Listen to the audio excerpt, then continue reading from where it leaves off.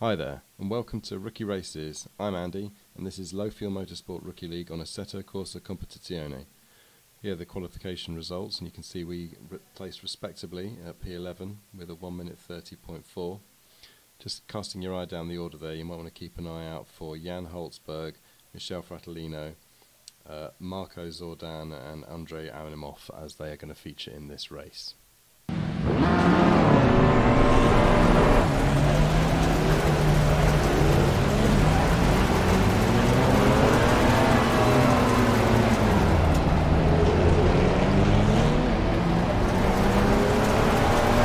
So as we join the action, just coming through the final chicane and into the home straight, getting to the second part of the start procedure. Closing up behind Orlowski here. Probably want to give him a bit more of a gap than that as we hit the green lights and we're off. Pretty decent start. You can see we've been closed in on by the Audi behind us. We go through the first turn, we managed to survive, keeping it clean through. A little bit of contact behind us there, but everyone seems to get through pretty cleanly. Into turn 2, keeping it safe. We can see Zordan quite large in our rear mirrors there. Going through a gentle right, need to keep it flat here. Running it out wide. I'm a little nervous, I can't see my brake point, so I move to the inside brake way too early, and that allows Zordan right up on us. He has to brake sharply to get out from under us. Coming down probably the longest straight in the circuit into the first chicane, Kleiner. Heavy braking. Need to try and cut the curve as best you can, but on cold tyres. And in front of us there we've lost Costly White. He's taken a trip into the gravel. I think he just lost it on the exit of the second curve there. Very easy to do. Into the second chicane now, another very slow speed chicane where you can cut quite heavily, and the exit here is really important. We get a decent exit, sticking very closely with Orlowski as we come round the kink here, over the bridge and down towards the first hairpin. Pack's decently spaced, I can't see any overtaking opportunities here, so we're heavy on the brakes. We get around pretty cleanly. Now we've got Amphimov big in our rearview mirror there as we come in towards the final chicane. Not too worried about this under braking, he can't really get past us here, but he puts it really close again. Feeling like everybody's got better brakes than me and they can brake a lot later. It's probably just a skill issue. That's lap 1 under our belts. Not the world's best lap, but we kept it clean, no contact. We got a bit wide there on the first turn. That's going to allow him to attack us on the outside of this corner. He's clean through before we can get into the apex, so he's made the pass. I don't think we're going to get back, and Zordan's closing back in again now. Sounds like a super villain. We're going to be seeing a lot of him up close in our mirrors in the next few laps. I've got a little bit squirrely on the exit there, but he's held it together well now, coming down to Kleiner again.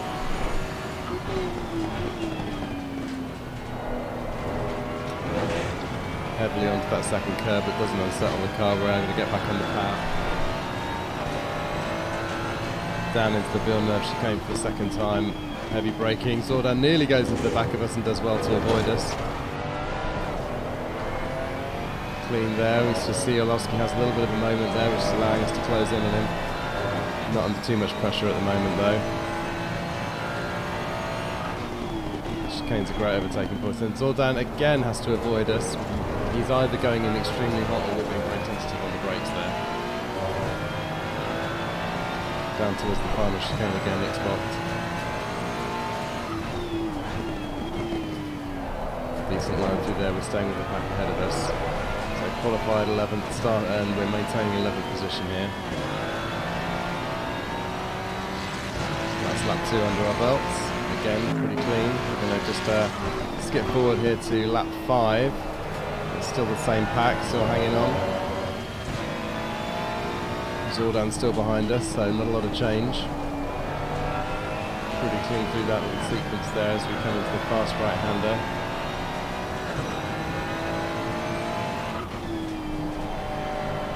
Zordan's keeping about 4 or 5 tenths behind us, and we're coming down to Kleiner again.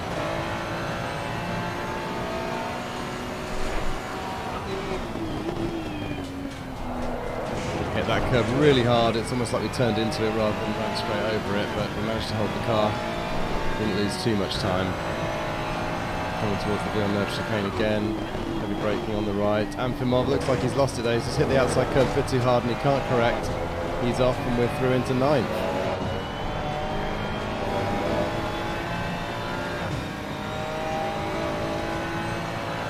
Towards the hairpin. Let's watch how it mirrors again, see how close Zordan gets. Oh, he's nearly through us again, but he just takes last minute avoiding action there, runs off slightly to the left, but I don't think that's going to hurt him too much. He's only dropped about a second behind us, and I have a feeling he'll make that back. He's pretty quick.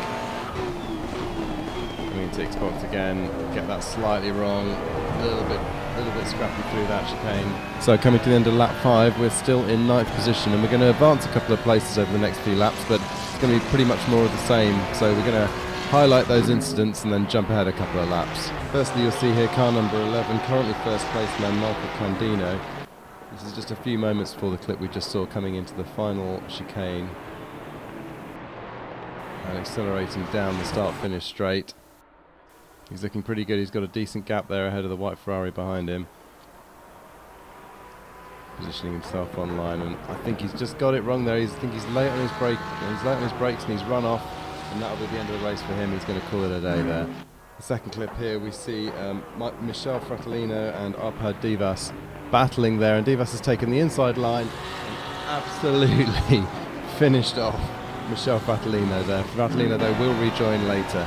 Speaking of rejoin, here we are back on lap 7. I'm up to 7th place with those two off tracks, and we've still got Zordan tight behind us and Ben in front of us battling with Orlowski. A little bit wide there on turn 2, but we're able to accelerate well. Zordan's not giving us any quarter, he's still keeping us well within his sights. Coming down towards the first chicane now. He's gone wide there off into the gravel. That loses us a few tenths and allows Zordan to close in ever so slightly. Braking just after the 100 there. Oh, Ben's gone off ahead of us. We take the chicane reasonably well. Trust me, that was reasonably well, even though it was a heavy contact with the curb. Ben manages to rejoin just in front of us, but he's got dirty tyres. He's going to have trouble braking for this second chicane here. Very heavy on the braking, forces us to slow right down. I missed my line completely, and Zordan's right on top of us. He's closed that second gap in no time at all. Sprinting out of that chicane now and around the corner up over the bend. We've gone a little bit wide there as well. Zordan's got us right in his sights. He's less than 3 tenths behind us now. He's looking to the inside. We know he's good under braking here. He's nearly run into us a couple of times, and I have to stay wide to let him through, and he's got the place. Great pass from Zordan there. No contact. I was reluctant to give up the position, but he definitely had us there. And that's let the Goya in behind us as well now in the Audi, who's giving us pressure off the start line, if you remember. So we're through the third and final chicane for the 7th time now. We're just going to have a look at that pass from Zordan's camera. You can see as we're coming into the Villeneuve chicane, he's got a good sight of us, and I've had to slow right down. Again, he's had to brake really hard to avoid hitting us there, but he's got a good line through the chicane and is able to keep with us really closely. A much better line than me there. You can see I'm about to go wide here. Yep, just nudging the dirt. Zordan knows he can beat us under braking into this corner. He's done it many times. This time he doesn't have to avoid us. We have to avoid him as he takes the inside line and makes a beautiful clean pass there. Through the left-right kink he goes and down towards the final chicane to secure his position. So we're skipping ahead again now. We're on lap 12, last couple of laps of the race. We've managed to keep it close to Zordan here, and we take a decent line through turn 1, accelerating hard and using all the exit curve as we come into turns 2 and 3. The 2.3 second gap is going to be difficult for us to close, I would suspect.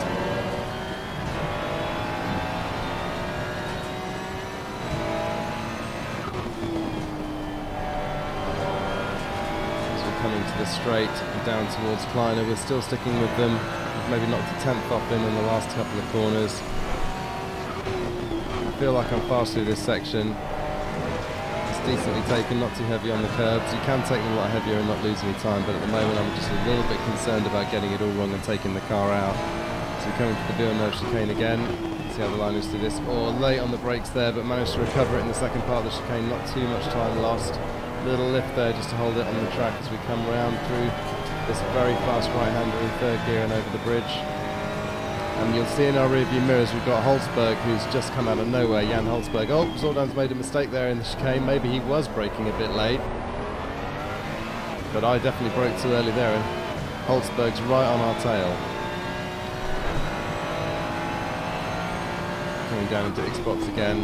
Not an overtaking place. Holzberg's able to brake pretty well, but he's not able to gain too much time on us there. I'm very aware of how close he is. I'm really trying to keep it clean and get as much speed as I can into the start-finish straight to open up a gap.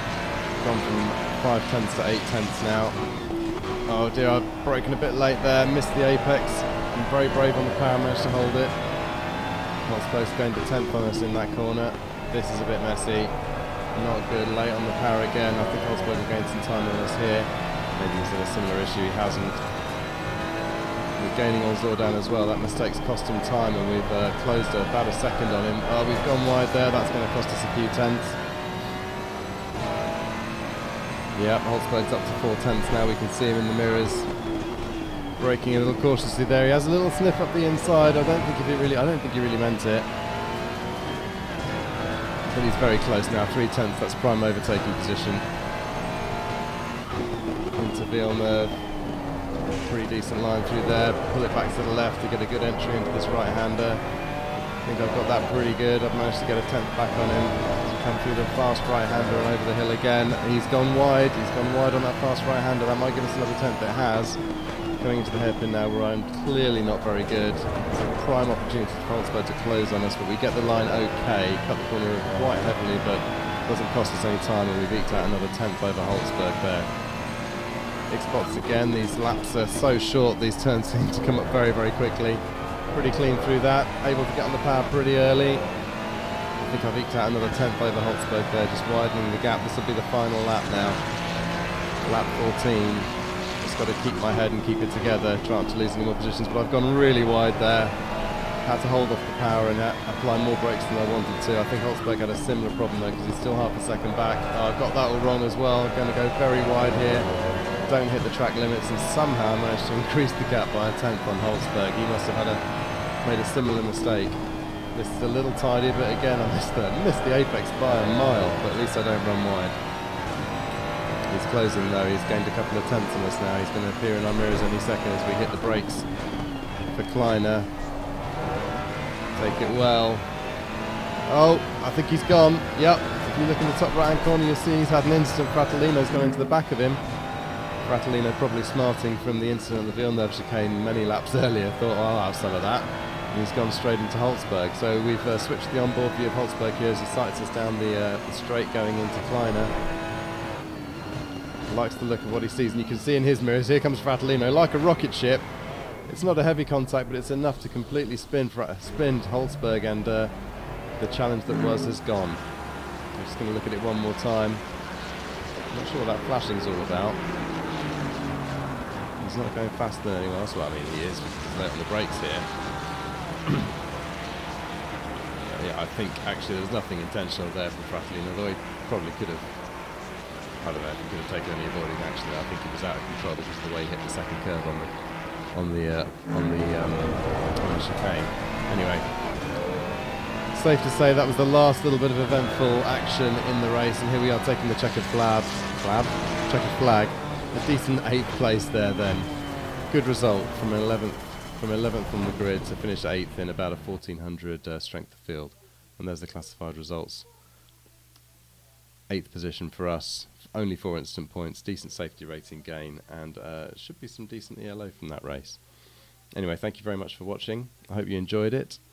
If you would like to see more of this, please subscribe, but leave me a like and a comment. If you'd like to give me any feedback, I am open and welcome all feedback of all natures, as long as, you know, try and keep it positive. Otherwise I might just ignore you if you're going to be mean. Anyway, leave me a like, do subscribe, and I'll see you in the next one.